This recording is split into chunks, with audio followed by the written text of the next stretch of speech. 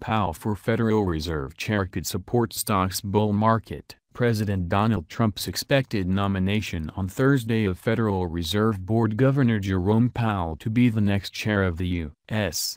central bank likely will provide investors with some assurance of continuity in monetary policy, supporting the 8-year-long stock market rally, but perhaps dealing a blow to those looking for a stronger U.S. dollar. Trump plans to nominate current Federal Reserve Governor Jerome Powell as the next chair of the U.S. central bank, a source familiar with the matter said on Wednesday. The announcement is expected on Thursday. There was little market reaction to the news, earlier reported by the Wall Street Journal, which was posted after the close of regular trading on Wall Street on Wednesday. Powell had been widely reported over the last week to be the front-runner. You could get a little bit of a pop in stocks now that it's finally announced, but I don't think it's a big surprise and it's not a big shift in policy, said Paul Nolte, portfolio manager at Kingsview Asset Management in Chicago. Nolte said the bigger risk would have been a shift to one of the contenders seen as disagreeing with current Fed policy, such as Stanford economist John Taylor. Powell, who has been a Fed governor since 2012, has yet to cast a dissenting vote against the Federal Open Market Committee's decisions on monetary policy. His views are seen as in line with current Fed Chair Janet Yellen, so his appointment appears to offer investors more certainty on the Fed's likely policy path. Janet Yellen's term as Federal Reserve Chair expires in February 2018. Though she is entitled to remain a governor on the board of the Federal Reserve until 2024. Importantly, Powell is viewed as unafraid of reversing the current plan to sharply reduce the Fed's $4.5 trillion balance sheet if the economic or market outlook were to change.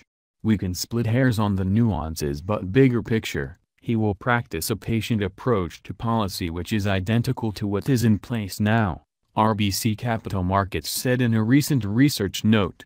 Critical to stock investors is the continuation of the so-called Fed put, in which investors in stocks have assumed the Fed effectively provided insurance against a market fall, by flooding money markets with cash and buying government bonds to keep interest rates low whenever economic growth slumped or geopolitical risks rose. Under Ben Bernanke's chairmanship of the Fed, the central bank helped to navigate the economy out of the 2008 financial crisis until February 2014 when he was succeeded by Yellen. During that time the U.S.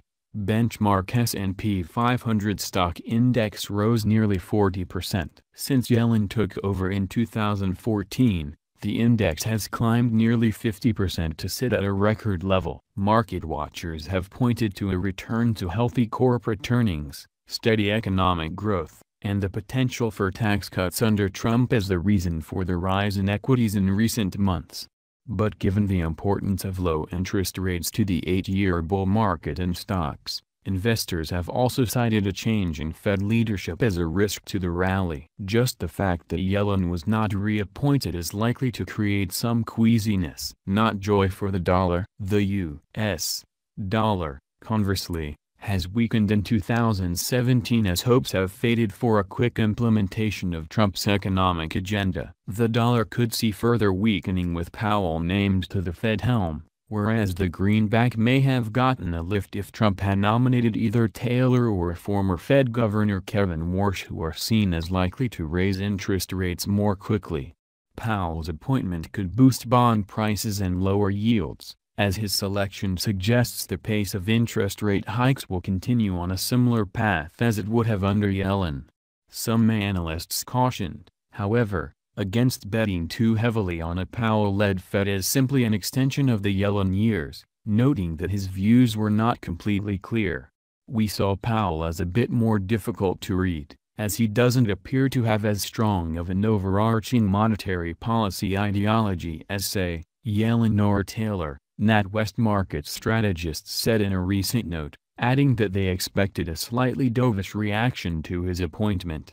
Stock market reaction has been mixed over the last 3 decades on the day a new Fed chair was nominated. Both the Dow Jones Industrial Average and S&P 500 rallied 1.7% when Ben Bernanke was nominated on October 24, 2005. On the day of Alan Greenspan's nomination on June 2, 1987, the Dow shed 0.4% and the S&P lost 0.5%.